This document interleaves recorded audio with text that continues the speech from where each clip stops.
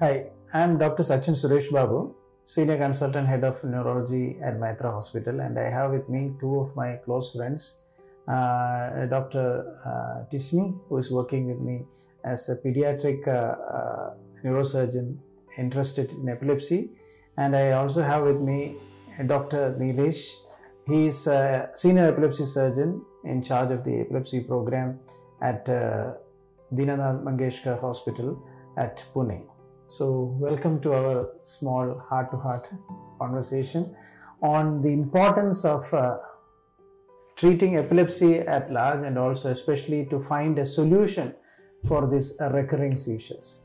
Many times we are okay with patients continuing to have seizures once in a while, but here we are gathered to talk about a permanent solution to recurrent seizures. As we know that epilepsy is a disease which causes a huge burden on the family, on the society, and it continues to torment its victims for an entire lifetime. And what if I say that there is good news for them? There is a permanent solution available for many of these patients. About 1/3 of them at least will have an anatomical substrate or an abnormality inside the brain, which can be taken care of by a surgical procedure called epilepsy surgery. Now, no better person to speak on this subject than Dr. Nilesh, who has been traveling in this path for past several years, almost 10 years or so. And he is one of the leading epilepsy surgeons in the country. He operates about 20 patients of epilepsy every month, and he only operates epilepsy cases because he is very passionate and committed to this mission of ridding and to delivering patients who are suffering from epilepsy and giving them total freedom, not only from the recurring seizures but also from the fear and the stigma associated with this condition. So Nilesh, I would like to know from you, from what all insights you can give on this this wonderful procedure called epilepsy surgery. How do you see it, and what is the promise that it holds, and what is the present scenario in India, and where do you see this procedure going from this this option being taken up by more and more patients? How do you see the future? How do you see the present?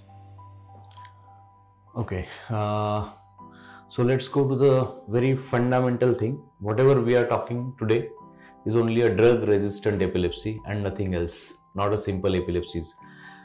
So whenever a drug-resistant epilepsy is diagnosed, we know that no drug is going to control it, and the chances of drugs controlling this epilepsy is less than 5%.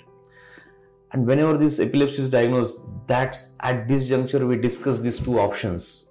So there are two fundamental options. One is continued medical management, and the other is surgery. So let's understand the differences between these two. Whenever you say you're trying to use a medical option, it means the chances of seizure freedom with the medical option is less than 5%.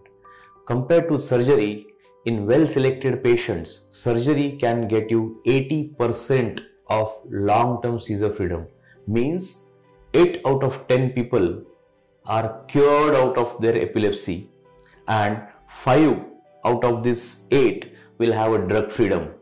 So meaning out of 10, 5 are completely cured, 3 do not have any more seizures but have to take 1 or 2 drugs, and 2 will remain same but they do not go down.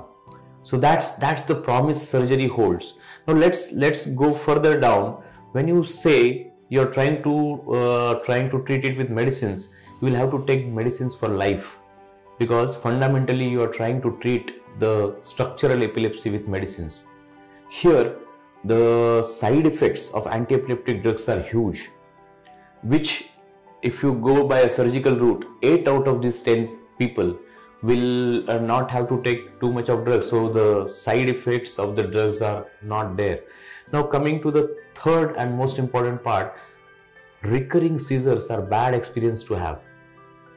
So it gets uncertainty in your life. You can have all these seizures anywhere, and that essentially takes out the games, education, friends, all these things out of you. Most of these kids who have this catastrophic or drug resistant epilepsy early in their life will lose all these things over coming years.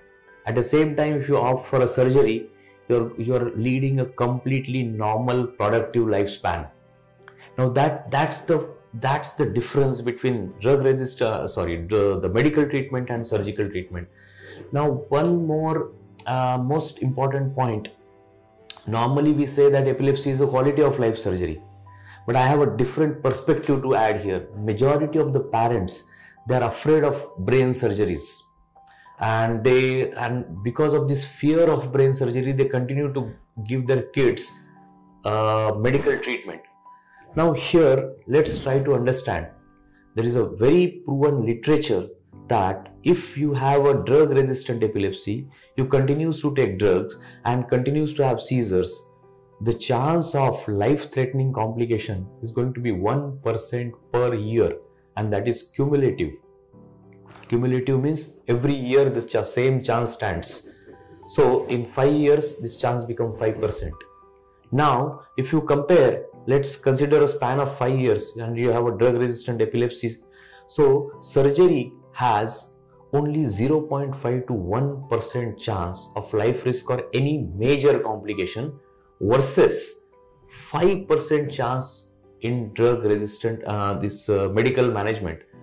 So now here you will have to understand, I reiterate again, in properly selected cases, the surgery, epilepsy surgery has survival advantage over continued medical management in these cases. So this factor has never been discussed. Most of the time this is neglected. So if you compare all these factors, surgical treatment of drug resistant epilepsy wins by a huge margin. Epilepsy surgery has a potential to give a productive lifespan of 60 to 65 years in a well selected cases if they are picked up early and treated early. So that's a tremendous potential, I would say, because 1% of the population in India is known to have epilepsy, and majority of these patients, the well-controlled epilepsy patient, they do not pose significant social burden. The social burden, the financial burden comes with the patients from drug-resistant epilepsy. And out of this, 80% of the drug-resistant epilepsy patients can be offered one or the other type of epilepsy surgery, out of which 70% can be completely curative. So look at the potential epilepsy surgery have. And unlike other treatment modalities, epilepsy surgery gives you a seizure freedom. Epilepsy surgery gives you a drug freedom. Epilepsy surgery reinstates you into a societal fabrics which you are otherwise going to go out of it, and it gives you a productive lifespan. So productive lifespan of 60 to 65 years, which is huge. So I think there should be a legislation. Yeah. If this is the kind of situation epilepsy surgery is offering, there has to be a legislation that all drug resistant epilepsy patients should be subjected to a pre-surgical evaluation, and surgery should be tried first rather than saying it's a last resort. That's what it is being right now considered. So that's the tremendous potential it holds. Yeah, we should not be having a casual approach to this problem, either from the entire healthcare sector, the society, as well as the patients and their families should follow this approach that when hope is so available, so near, why continue to take the alternate route? So that is the whole point of this discussion. And I have Dr. Stiffening here with me, and she is a pediatric surgeon who operates with us in the epilepsy surgical cases, especially among children. And at the Meitra Advanced Epilepsy Center, we get a lot of children with recurrent episodes of seizures, and these families who come to us, we see them very closely and the kind of suffering that they go through.